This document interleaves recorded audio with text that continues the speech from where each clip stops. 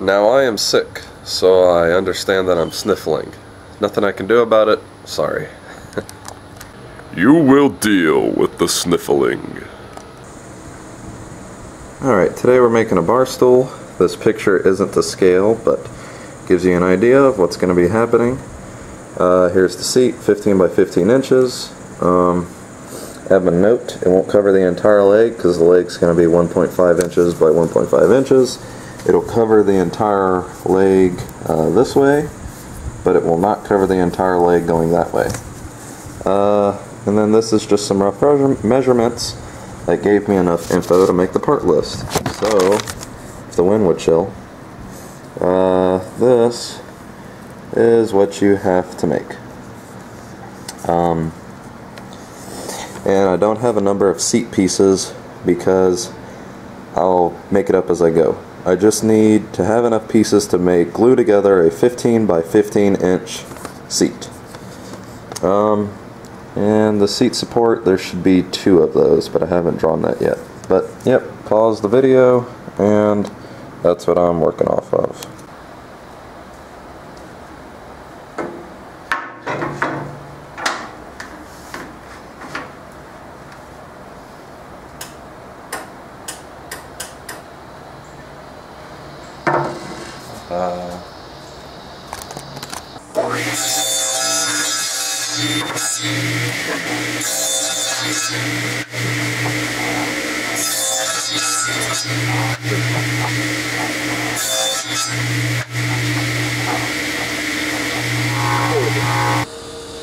Alright, now we're gonna glue the seat boards or something.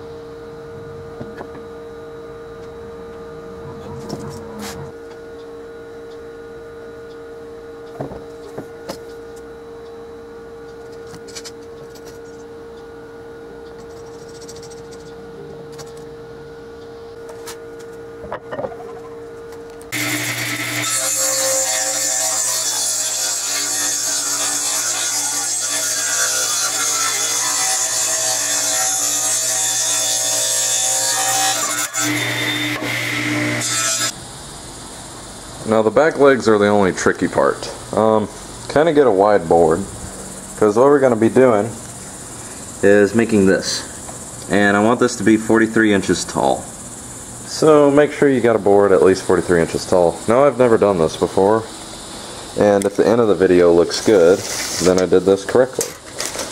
So that's kind of where I'm going with this project.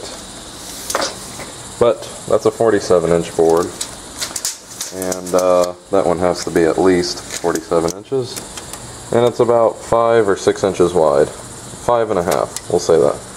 So if this works, or if it looks good at the end of my video, then what I'm about to tell you is a great way to finish the back legs of the stool. Now you know the normal boards are going to sit 23 inches high, so we want to make sure we clear at least 23 inches before we do any sort of angle. That'll be right here on this board.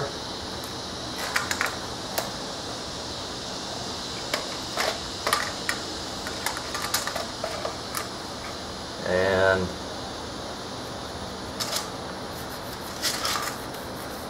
.23 is right there on that board.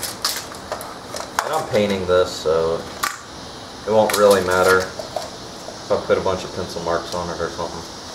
Anyway, then you got to put an angle on it. Actually, you know what I'm going to do? I'm going to take a giant straight edge and just kind of make it reach the top.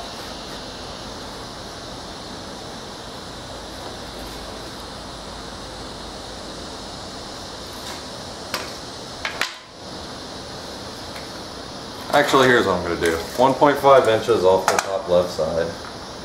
Because the whole thing's 1.5 inches. This mark is where I want to reach. I'll do the same for here. So our first mark of the 23 inches is right here, and we're going to meet this 1.5 inch mark.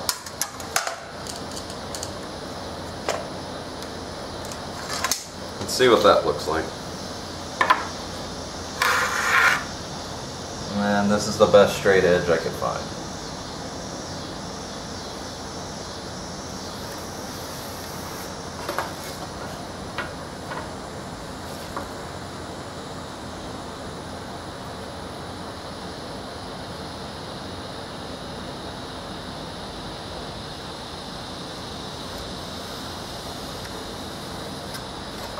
Alright, and then the same thing I want to do. I might see if I can zoom in on this. It's kind of hard to see, but my first 23 inch mark is right here, and then I did 1.5 inches off the top. So this is going to be a square going down like that, right? It's going to be going across. This is the 1.5 inches. And then this board down here, right here, this side's going to be straight, and then it's going to curve and go to this corner. It's kind of hard to tell, but let's see. Is this 1.5 inches? Because that'd be perfect. So this is 1.5 inches, the width of this board. I'm going to line up my angle. I just want the thickness of this to be 1.5 inches no matter what angle it goes at. Doesn't really matter. The board just has to stay 1.5 inches so that it looks good. So this is going to set my cut with the jigsaw.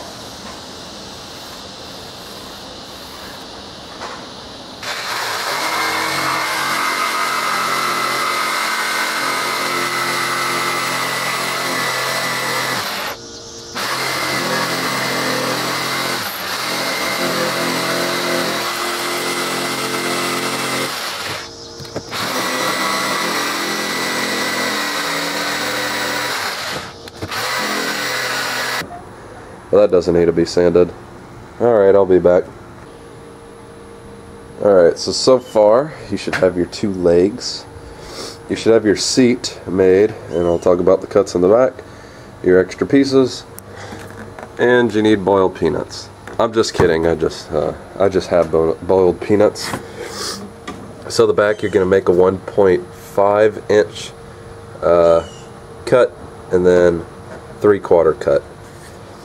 So this cut is 3/4 by 1.5 inches. And then I was going to talk about what I did on the front. I don't like seats with pointy edges, so I just took this and pushed it as close as I could to each side and drew a line. Then I'm going to cut that with the jigsaw. That's just how I want the curve to be. You can put it however you would like. So now they're sanded, but I'll talk about something real quick. Originally I wanted the bend to happen after 23 inches, which is right here. When I cut this with the jigsaw, one of these blades heated up and bent to the side, so it messed up all this cut on both sides. I had to fix these both with the table saw. And you know, like any woodworker would do, when you make mistakes, you just figure out ways to hide them. So if you look on here, the bend starts about right there and about right here. Instead of picking 23 inches of where my seat's gonna sit, I'm just gonna pick the smallest distance on either board where it makes an angle or where it stops being flat. So when this starts sloping down, I'm gonna mark that, and whatever one is closer to the bottom is gonna be my seat height. So I think it's gonna be about right here, although 23 inches is about right here.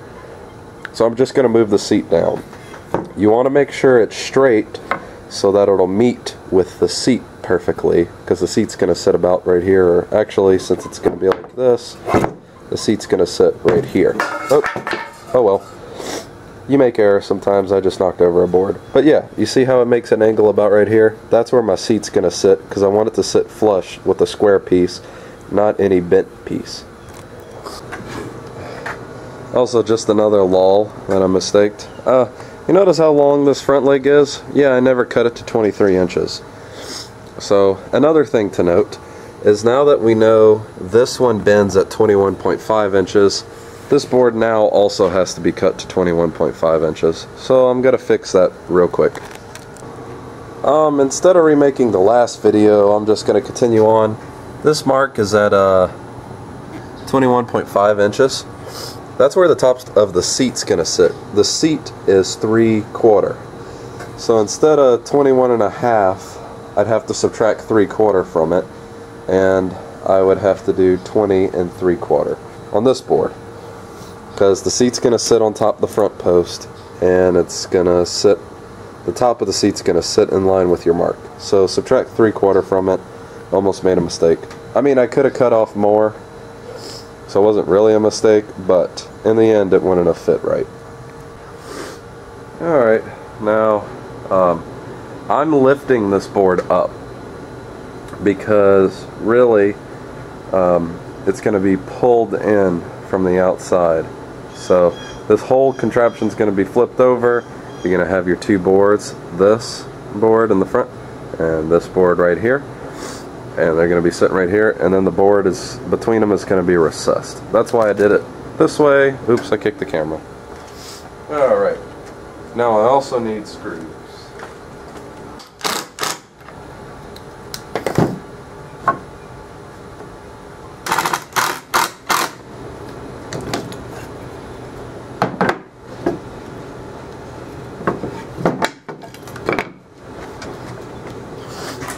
And this is how it's supposed to look from the outside.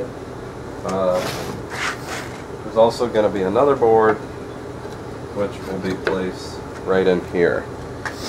And we're going to use the same process to drill the board on the other side.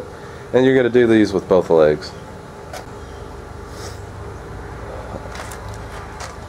Also, I should mention, this board is 7 inches from the bottom.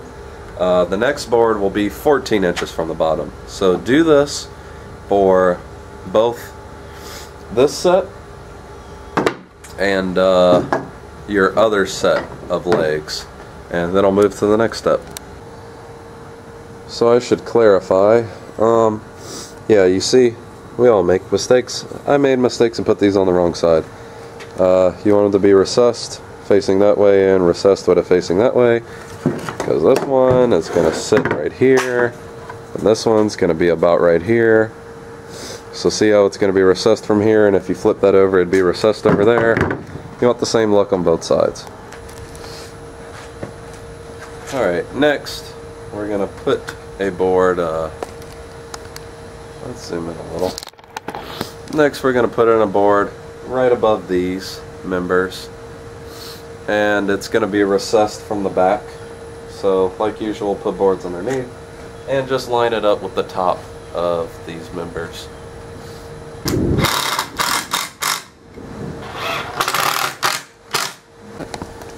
Alright, so this is how the stool should look so far. Next you should put on a cross member about like that. If you look over, that's where I did my pocket holes. You can fill in these with hole plugs, but I didn't feel like it. I just need this to be sturdy. So this is going to sit between these two bars. This one's going to sit over the side bars, and then these can sit right here. Now we're going to attach a board between these posts and between here. Note that we are to this point. The front will be recessed to this height. Now I'm pretty sure I just put this on backwards, so I'm gonna have to go back and fix it, or I can plug these holes, but this has to be the same height as that. So just know when you're putting these two members on. So this is how it looks when I put it together. I use two pocket holes underneath the tops for the backs. I put them in the middle, and I use two pocket holes on each board, and that's what you're gonna get. Now I'm probably gonna paint everything except the seat and the two backs. I'm not sure yet, or I may just paint the entire thing white, and I don't know. I'll figure it out, but that's how it looks so far. So I'm gonna paint with primer and a sealer. You don't have to. Really, you can just go and get some cheap white paint. This is from Lowe's. This is the cheapest I saw. There we go. Base 1 ultra white. So I'm gonna paint with this second, and then I'm gonna use Bullseye first. It's whatever you want to do. It's just what I'm gonna use. And make sure you'll get one of these free sticks from them so you can stir it. So I have the whole thing painted. It's another project I'm working on. And I have the whole chair painted. And I stained both of them a dark walnut. And then I put a clear gloss, a coat of finish on top. You can do as you please. And then all you have to do is assemble it. Woohoo. And then when you're done, go ahead and attach the tops. And this is what the 3 pieces I was working on looks like. And I'm just going to put this video in both videos, because I'm making one for the stool and one for the couch side table. That's how it looks. And you're done.